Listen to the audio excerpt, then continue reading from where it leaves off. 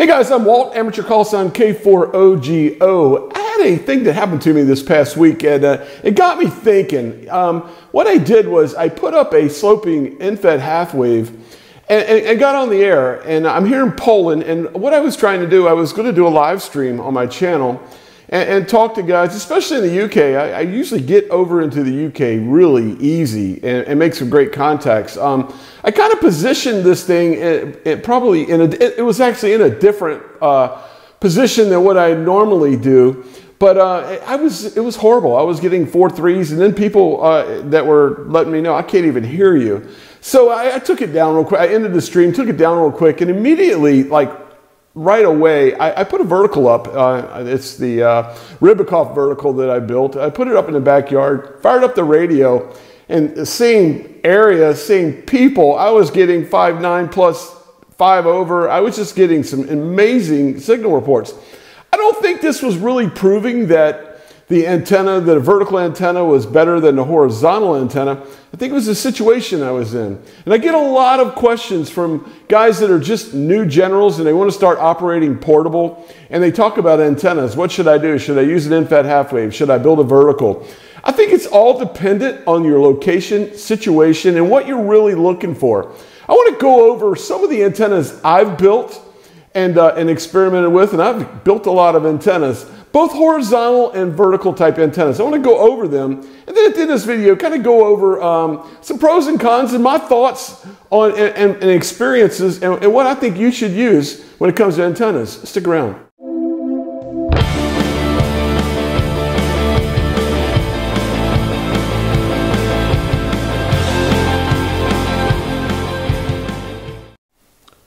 Preface this by saying that I'm not saying that either a vertical is better than a horizontal or a horizontal is better than a vertical.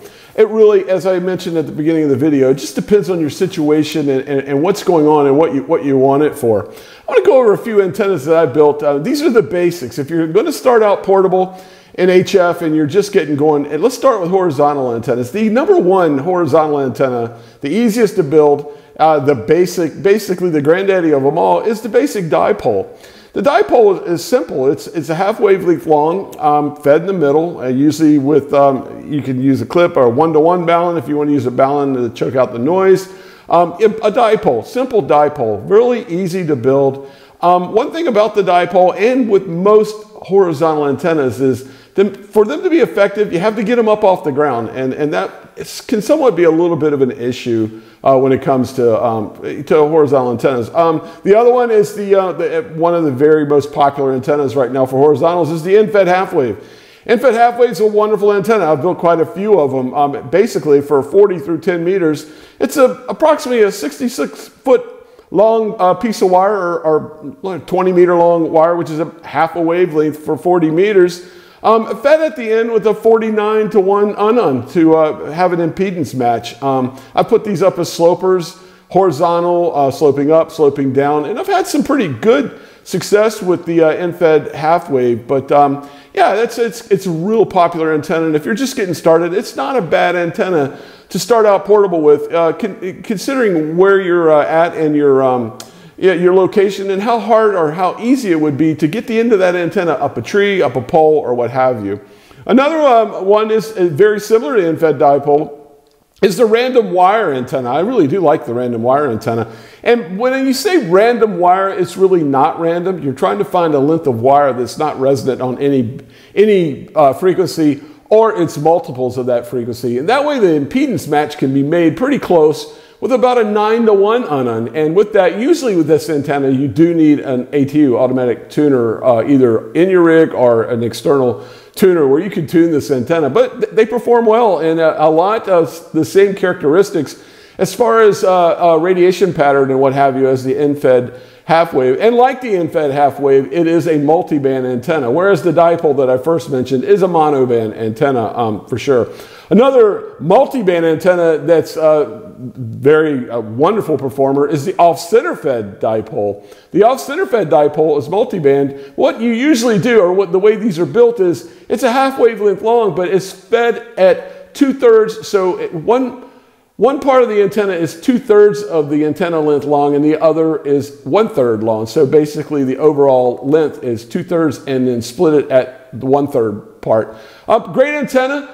Some people call these Wyndhams. I've seen them, Carolina Wyndhams, whatever. There's a lot of different names. I call it the off-center fed dipole. I have built or put a couple of these up, and great multi-band antennas for use. And then there's more and more. I mean, we could go on. There's the G5RV. I put one of those up. We're kind of getting a little bit more into out of the range of portables here, though. When you start talking about a G5RV or something a little bit more, would be a permanent back garden or backyard antennas. I'm trying to just stick with portables. So horizontal antennas, if you're thinking about going out with a portable with a horizontal, they're great, man. If you could throw it up a tree or on a pole, you got the dipole. If you want to be a monobander, you've got the end-fed half wave, you got random wire, off-center fed dipole. They're great for portable.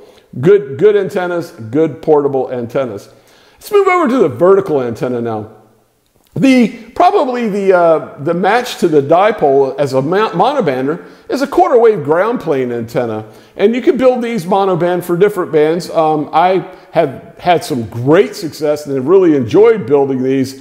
For 20 meters, I've built quite a few for 20 meters. I've built them for 20, 15, 10. I actually had a video out, if you go look for it, Dirt Cheap DXs, because I build mine with just a inexpensive pole, a speaker wire, just 16 gauge speaker wire, and put them up. Now these require a ground plane, and a lot of questions I get asked is, how long do you cut the wires for a ground plane? There's a lot of debate on that. They do not have to be resonant if they're laying on the ground. Basically, what I usually cut mine around 5 meters or so, because it's a good length, and try to get down as many as you can. I know there's a point to where there's too many, you don't need to do it, but for portable ops, if you're putting up a portable antenna, for ease and to get it up and then to pick it back up when you're done real easy, 4 to 6 is normally what I go with counterpoise wires on the ground for a vertical dipole. And what a lot of people don't understand is what you're doing is, think of a mirror over top of a candle. You're mirroring the other image of the candle. You're seeing the light both ways. Or for that matter, just that the vertical antenna up, the ground is the other half of that antenna. So it's a mirror, and the better the mirror is on the ground, the better the antenna, because the ground is the other half of an antenna. With a vertical, at least a vertical that's used in a ground plane for sure. Another antenna, and I've built a few of these, is a halfway vertical. You can build a halfway vertical. There's some out there you can buy. I know M1 ECC builds a good 20 meter halfway vertical, and he has a matching box, and I put that up. To do this, you really need a good pole. I have a 10 meter DX Commander pole. These are not that expensive. If you want to get out and build some big, tall verticals, that's a great tool to have.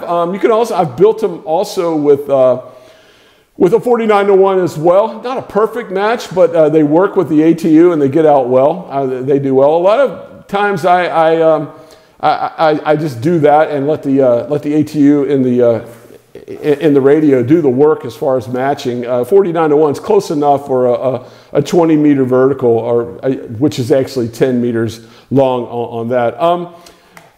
Antenna I really love, which is really just a random wire antenna, is the Ribicoff antenna, and it's built almost exactly like the quarter wave ground plane is. It just has a random length at the top. The one I build is 7.6 meters high, which is about 25 feet.